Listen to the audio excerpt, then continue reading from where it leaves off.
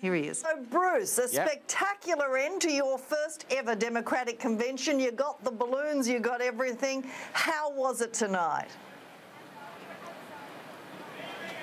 That was just remarkable, Janine. Everything about it was just so professional.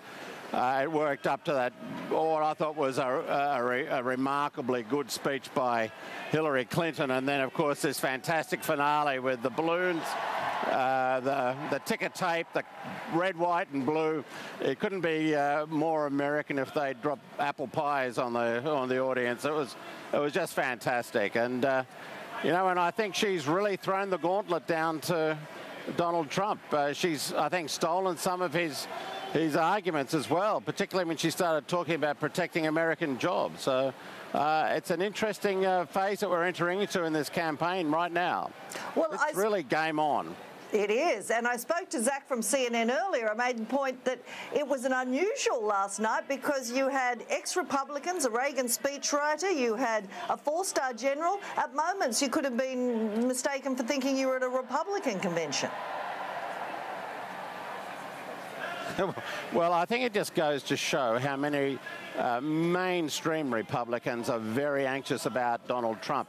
You would have seen her talking about, you know, how dangerous it is to allow him to have his finger on the nuclear trigger. And I think four-star generals and mainstream Republicans would absolutely agree with that. I mean, the image that they're presenting now of Donald Trump is, frankly, somebody who's a bit flaky, who is erratic and really is not ready for such an important position as the presidency. It almost reminds me of the 1964 campaign, which I was not here for either, where Barry Goldwater, of course, wanted to drop a nuclear bomb on Hanoi, and LBJ and his team ran a very hard fear campaign about the prospect of Barry Goldwater starting another world war, another nuclear war. And I think she was steering quite close to that tonight. It was very interesting. Well, obviously for the people in the room, it brought the party together after a bumpy week. But this is really aimed, as you said, at the audience, the television audience. It's so professional. It's the Super Bowl of politics. How do you think it will play out there? Oh, I think this will play very well for them. You know, they started off, as you said, very bumpily. We had that whole problem about the leaked emails, the chairwoman of the DNC being forced to resign before the convention even got underway. It was not looking good, but every day it got a little better, right up to tonight, of course, when we've seen this thing, which is, you know, it's like a combination of the Olympics, the Oscars and the Emmys all rolled into one. It's like nothing I've ever seen before. And of course, there's even a little bit of politics thrown in as well to make it really entertaining. Only a bit of politics, I'd say, Bruce. Great theatre, great spectacle. Yeah, great theatre. Only a bit of politics, though. Not a lot on the policies. There was a lot of politics. Not a lot of policies like we're used to, but that's fine. The other side didn't either. I'm going to ask you for your first convention, what was your low point, or where do you think they missed this week, and what was the highlight? Start with what you thought they didn't do well or where they missed it.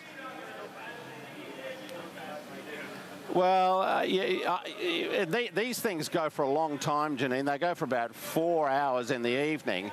And there's a long build-up during the night to the actual main act. And, you know, you'd see about 30 people coming out and giving speeches, and which were basically repeating essentially the same thing, that Hillary Clinton is a very good and decent person and ready to be president.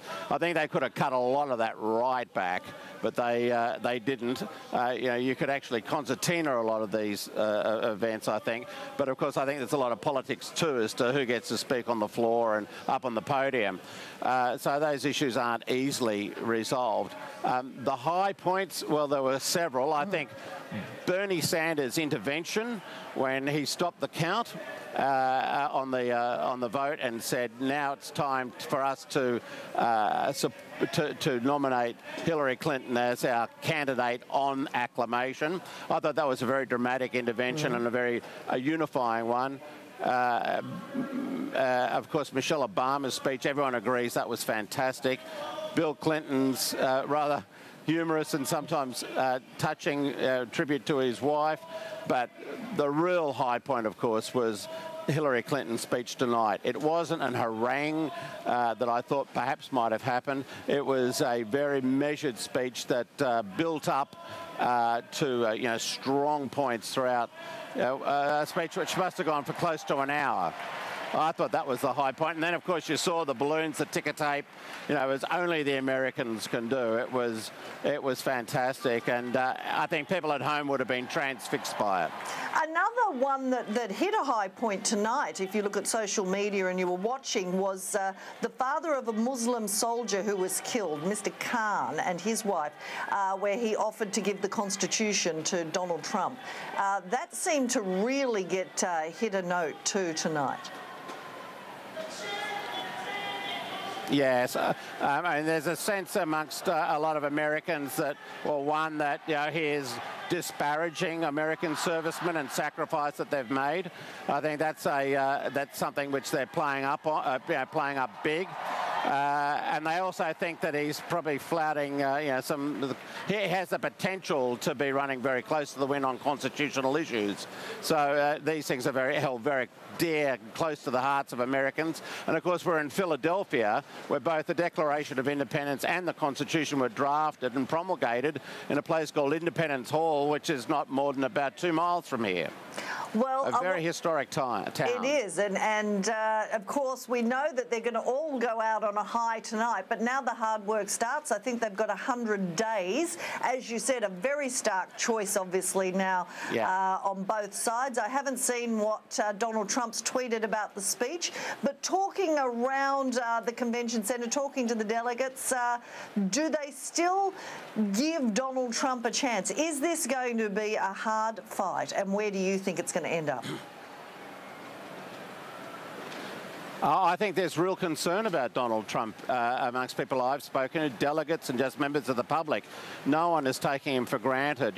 He's a bit of a Freddy Krueger. He keeps coming back when he really should have been disposed of a long time, given the erratic nature of his behaviour, some of the things he says about people, the way in which he's disparaged women, gays, the disabled, Hispanics, blacks. You go on, the list goes on forever, and yet he still continues to be competitive. So people are concerned about that, and they know that this is going to be a hard-fought campaign.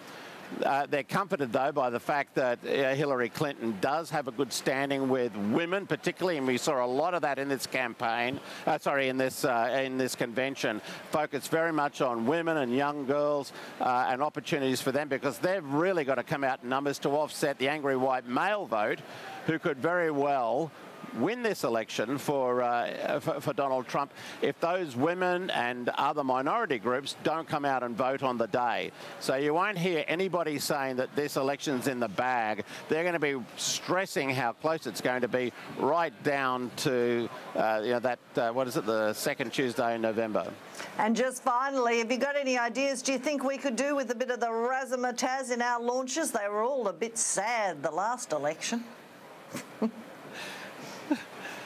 Yeah, it sort of leaves the old Sydney Town Hall looking a little bit pale by comparison, doesn't it? Look, you could, but we're probably a little bit more self-deprecating in Australia, aren't we? And but Americans have got incredible self-belief. You can't say enough times that this is the greatest country on earth, and these are the greatest people, who will respond to any crisis with strength and determination. There's incredible self-belief here. I've seen it in the ordinary people that have come up and stood at the podium and addressed the crowd. Everyone's articulate, everyone's passionate and believes in their cause. This is a very politicised country. It's actually very refreshing. People wear their politics on their sleeve, and we're going to see much more of that between now and November. All right, well, I'll let you get to the party while there's still a few balloons left, and we look forward to catching up with you when you're back in Australia. Thank you so much for your time tonight. It's very late, Bruce Hawker.